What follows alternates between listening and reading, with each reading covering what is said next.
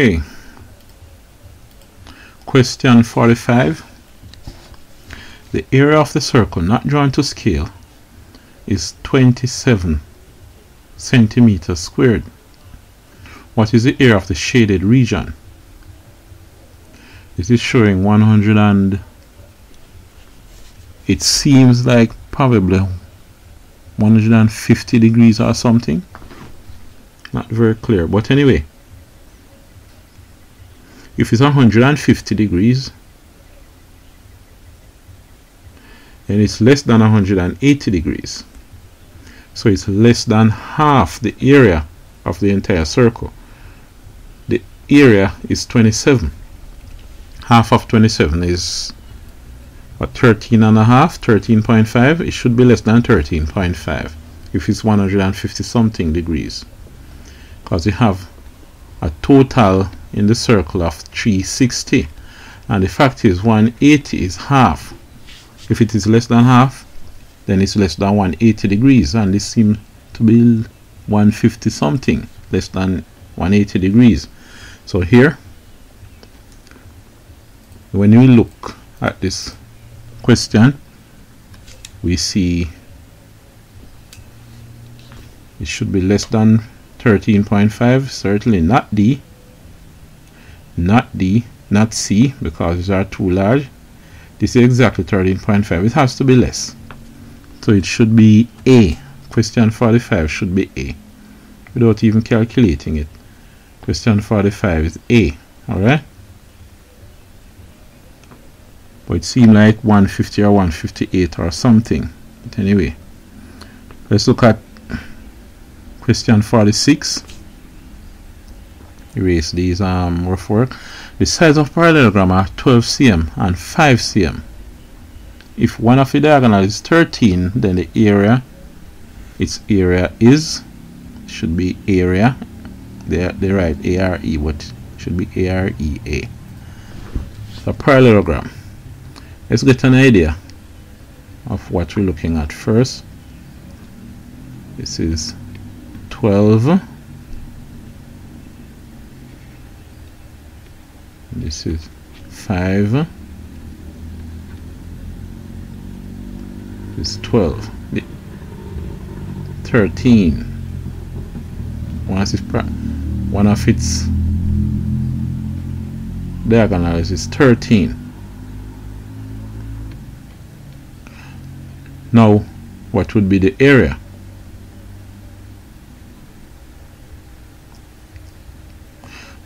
Well, in this case, you know that the height by the width 512 is 60, right? Let's also investigate further. 12 squared plus 5 squared would be 144 plus 25, which should be 169. And you know the square root of 169 is 13. It seems as if this parallelogram is really a rectangle, and 12 by 5 is 60. So question 46B. Question 46 is B. Right. It's really a rectangle they're talking about, because if you don't remember that the rectangle is a parallelogram, you might be tricked or something. Alright, let's look at question 47. The diagram shows a cylinder of radius 3, height 8. The volume in same cube is, well, you know that the volume of the cylinder is pi r squared h. That means the area of the face by the height. So it is pi times 3 squared times 8. 3 squared is 9, and 9 by 8 is 72. So it's 72 times pi.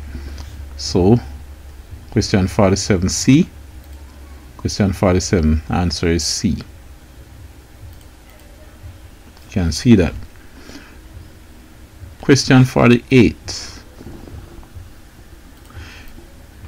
Let me erase these. it says you have 5 by 2x minus y minus 2 by 3y minus 5x is, let's multiply them out. 5 by 2 is 10, so 10x. 5 by negative y is minus 5y. Negative 2 times 3y is a negative 326y. Negative 2 times negative 5x is a positive 2510x. Like terms together, 10x and 10x. So you have 10x plus 10x. Y's together minus 5y minus 6y. 10x and 10x is 20x. Even before, you'll see that once you put the 10x and 10x together, you get 20x. So you know this would be the answer. But let's finish it anyway. Negative 5 minus 6 is 11. So 2x minus 11y. Question 48. D. Question 48. Answer here is D. Alright. Then let's look at question 49. Let's erase these.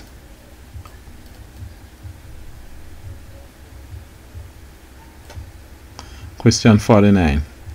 What is the simple interest on $150 for 8 months at 2.5% per annum? Alright.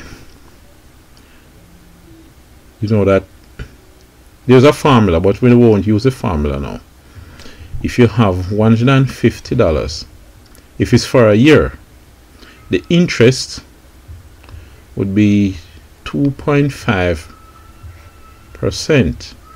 Let me write it here. 2.5 per mean divide, cent mean 100, off means multiply 150.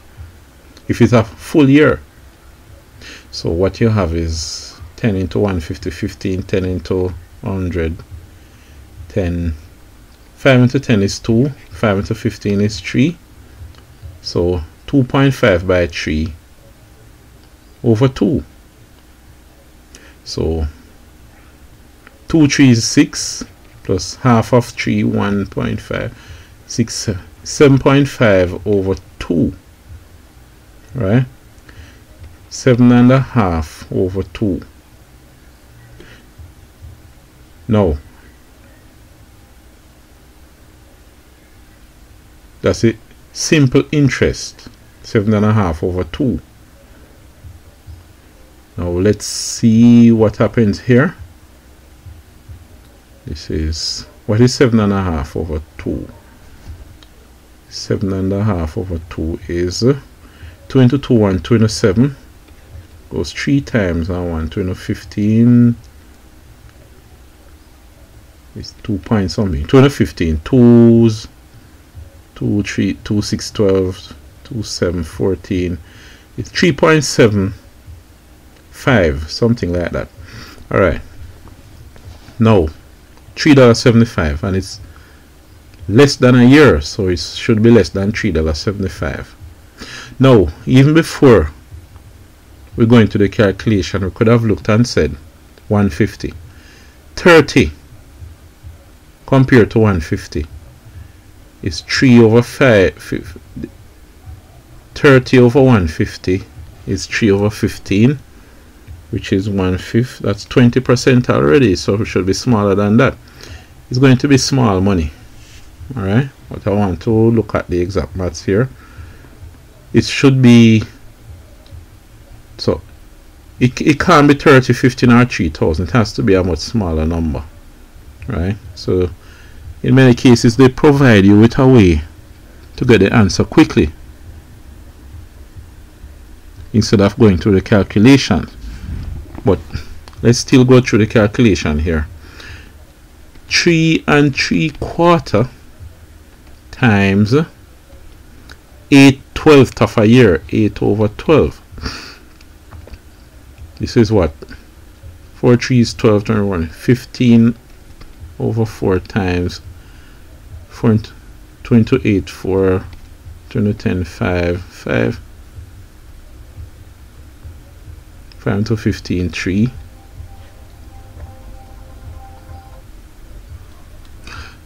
Right? So 3.75, 3 and 3/4, 4 3s 12, 24, and 15 over 4, multiply by 8, 12. 8, 12. I put 8, 10 first, should be 8, 12. 4 into 8. Alright, 4 into 8 is 2. 4 into 12 is 3. 2 into 2, 1. 2 into 4, 2. 15 over 2 times 1/3. 3 into 3, 1. 3 into 15, 5. 5 over 2, 2.5. Whatever that is, but you see from early that the answer would have to be 8. Alright? Would have to be 8. It's 2.5%. 5 over 2 is 2.5. But how you could detect that, as I said before, is to say that you have $150, 2.5%, very small amount, for 8 months. Now, you have 30, 53,000. Definitely, it can't be 3,000. 3,000 is way out. That's a very big number. Now, if you should invest $150 and get $30, what interest would you have to invest at? 30 over 150 divide 3 into 3, 1, 3 into 15, 5, 1/5. That's 20%. It's way out, way over the 2.5%. So much less than 30 and much less than 50, it have to be 2.5. So question 49A, definitely. But anyway, you see that in many of these cases, when it comes to percentages, they usually give 2 ridiculous answers you can dismiss early. But in this case, you have 3 ridiculous answers you could dismiss early. Necessarily have to go through the calculation, but you could dismiss those ridiculous answers early. But anyway, we'll break here and we continue with question 50 later on.